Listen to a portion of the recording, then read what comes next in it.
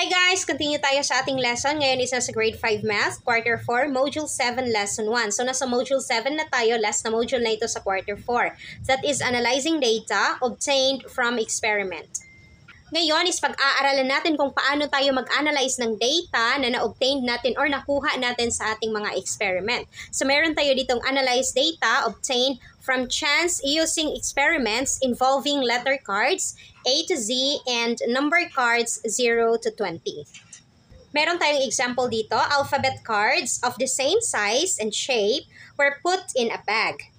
3 cards have letter M, 4 cards have letter A, 2 cards have letter T, and 1 card has letter H. So, i-analyze natin ang ating example. Meron tayong alphabet cards na magkapareho yung size at magkapareho yung shape na nilagay sa bag. Ang 3 cards daw ay letter M yung nakalagay. Ang 4 cards ay letter A ang nakalagay. Ang 2 cards naman ay letter T ang nakalagay at ang 1 card ay letter H ang nakalagay. So, kung isusulat natin siya, ang letter M is meron siyang ilang cards? 3. And then, ang letter A is meron siyang 4 na card. So, ang A is merong 4. And then, ang letter T is merong 2. So, ang T is 2.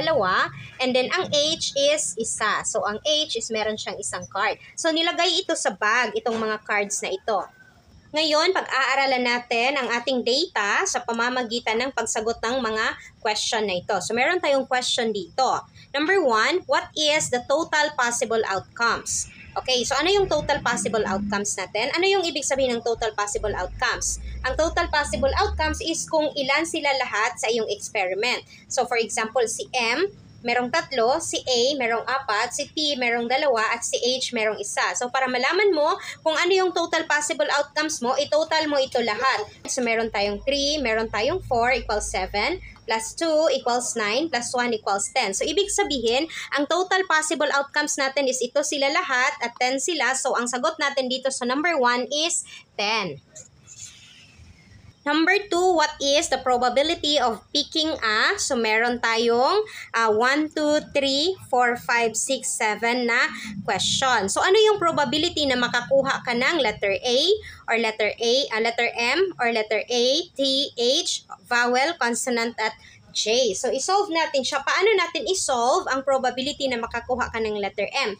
Napag-aralan natin sa previous lesson natin na ang formula sa pagkuha ng probability is equal to number of favorable outcomes divided by the total number of possible outcomes. So, meron na tayong total number of possible outcomes which is 10 kasi ito lahat is 10. And the number of favorable outcomes, ibig sabihin kung ilan yung or kung ano yung gusto mong makuha na resulta divide sa kung ilan lahat ang kasali sa iyong experiment. Okay, so ito yung formula na gagamitin natin. Probability is equal to number of favorable outcomes divided by the total number of possible outcomes.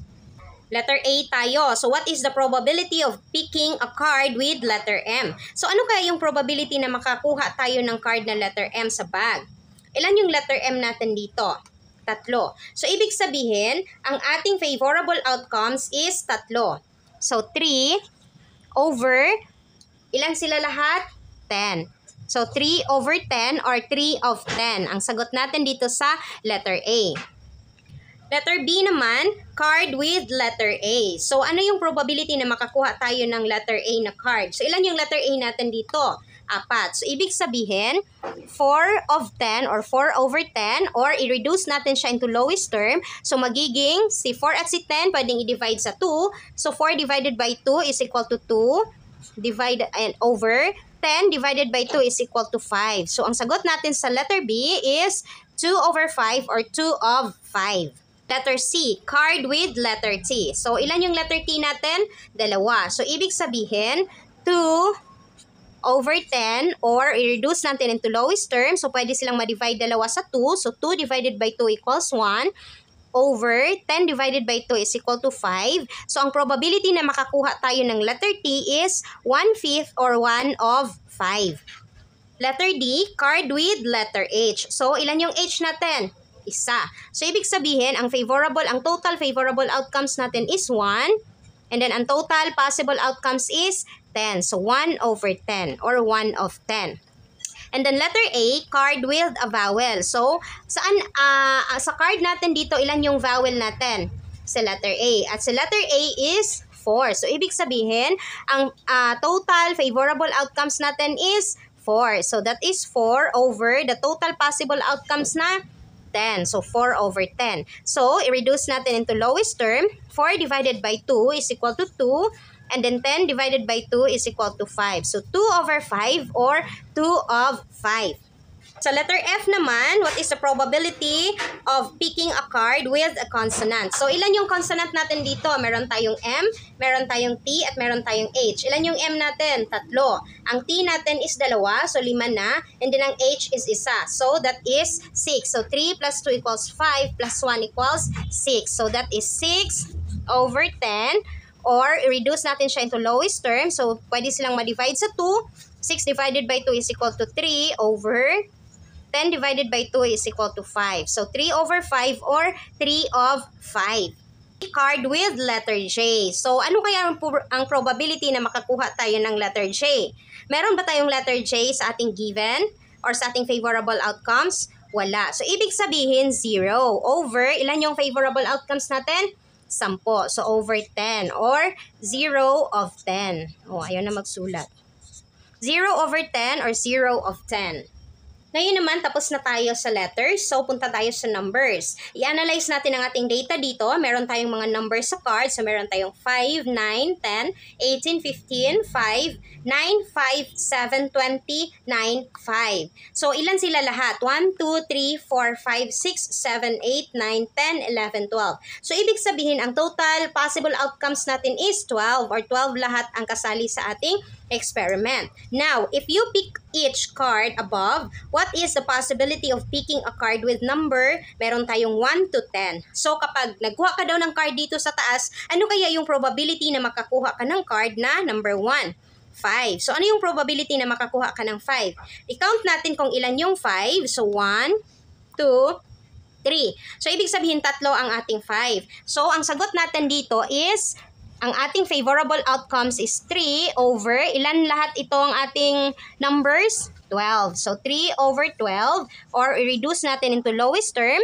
So, pwede silang ma-divide pareho sa 3. So, 3 divided by 3 is equal to 1 over 12 divided by 3 is equal to 4. So, ang sagot natin sa number 1 is 1/4 or 1 of 4. Sa number 2 naman, 7. So, ilan yung 7 natin dito? 1. So, ibig sabihin, 1 of 12 ang sagot natin. And then number 3, 25.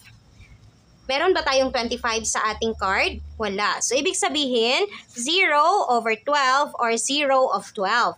Sa number 4 naman, 9. So, ilan yung 9 natin? 1, 2, 3. So, 3. So, 3 over 12 or i-reduce natin again into lowest term. I-divide natin sila pareho sa 3. So, 3 divided by 3 is equal to 1 over 12 divided by 3 is equal to 4. So, ang sagot natin sa number 4 is 1/4 or 1 of 4. Sa number 5 naman, 10. So, ilan yung 10 natin dito? 1. So, ibig sabihin, isa lang yung favorable outcomes natin over the total possible outcomes na 12. So, 1/12 or 1 of 12. Sa number 6 naman, 15. So, ilan yung 15 natin? 1, 2. So, meron tayong dalawang favorable outcomes over the total possible outcomes na 12. Or, i-reduce natin siya into lowest term. So, si 2 at si 12, pwedeng ma-divide kay 2. So, 2 divided by 2 is equal to 1 over 12 divided by 2 is equal to 6. So, that is 1 of 6. And then, number 7, 2. Ilan yung 2 natin dito? Meron ba tayong 2 sa ating given? Wala. So, ibig sabihin, 0 ang favorable outcomes dahil wala tayong 2 over the total possible outcomes na 12. So, ang sagot natin is 0 of 12. Sa number 8 naman, 18. So, ilan yung 18 natin dito sa ating cards? 1. So, isa yung favorable outcomes over the total possible outcomes na 12. So, that is 1 of 12. Sa number 9 is 20. Ilan yung 20 natin sa ating cards? 1 din. So, that is, isa ang favorable outcomes divided by or over the total possible outcomes na 12. So, 1 of 12 pa rin ang sagot natin. And then, lastly, ang number 10 is 12. So, titingnan natin, meron ba tayong 12 sa ating cards? Wala. So, ibig sabihin, 0 ang favorable outcomes over 12 na total possible outcomes. So, that is 0 of 12. Okay, so ganyan lang kadali mag-analyze ng data obtained from the experiment. So, i-analyze nyo lang talaga ang data para masagutan nyo ang iyong mga question. That's all for today's video, guys. Ang susunod nating lesson is lesson 2 naman.